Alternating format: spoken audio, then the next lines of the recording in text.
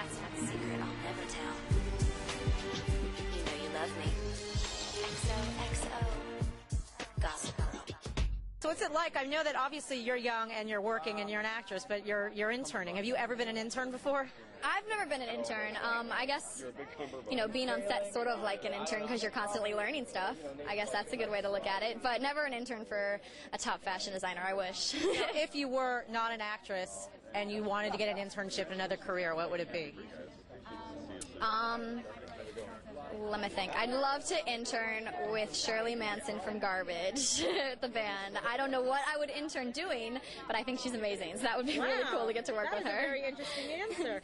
Well, I love music. It's my other passion. So. All right. So is Jenny gonna, be hooking up at all this season? Jenny's changing, man. She's getting older. She's been working all summer on her internship.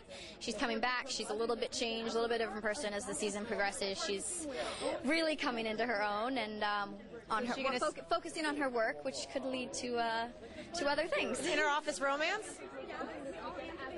Older man? Married man? Anything is possible. Anything is possible. It's Gossip Girl. What do you expect? So is she going to be starting to steer more toward going in the direction of Blair, or is she going to kind of steer back to being a good girl? Well, you consider Blair a bad girl. I don't know.